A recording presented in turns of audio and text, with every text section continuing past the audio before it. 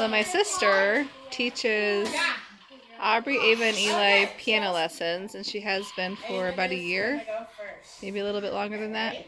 And then she just started teaching Aubrey and Ava voice lessons just this school year. So just for like half a year. Oh, you get back your kids in. My sister is in a singing group at her school, and they do all kinds of shows, and they have choreography.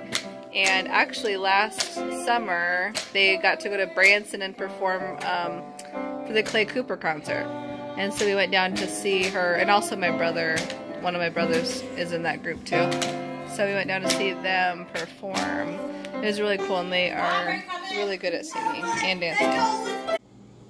So my parents are awesome. For Christmas, they gave us half of a pig, and we just picked it up out of their freezer today. So I'm going to show you what that looks like. So my uncle has a pig barn. He used to raise his own pigs, I believe, but now he just rents it out. But this pig was, I guess, like a pig that didn't meet like the standards to sell it to somebody. So basically my parents just paid for it to be processed. Like they didn't have to pay for the pig, just for the pig to be processed. So they got a really good deal.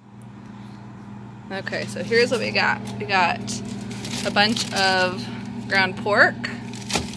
We got 2 things of spare ribs, 2 packages.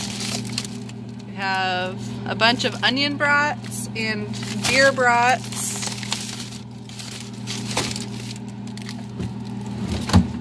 Oh, here's beer brats. There's a bunch of those. We have a bunch of locker links, which are basically like sausage links. And these are really good. We had them for breakfast in my parents' house tonight. Or not tonight, sorry, this morning. We did use these tonight though, the onion brats with spaghetti. We have those are beer brats again. We also got some, like 7 packages of bacon. We got a bunch of pork chops and a bunch of pork cutlets. And then I have a pork roast in the crock pot right now. So we've got the pork roast in the crock pot, just with, it's frozen, so I didn't add any water to it because the water will come off of that, but just with salt and some liquid smoke. We're going to be using this for lunches all week. We're going to make pulled pork. So basically this is in preparation for this coming week for lunches. We're going to try to do the Whole30 style, but with a little bit of cheese and like 1 serving of whole grains per day instead of just going cold turkey on those. You know, because part of the problem with weight loss and then regain is that you take out like all the carbs, you know, all the breads, pastas and stuff, and then when you go back to eating that again, you just put all the weight back on.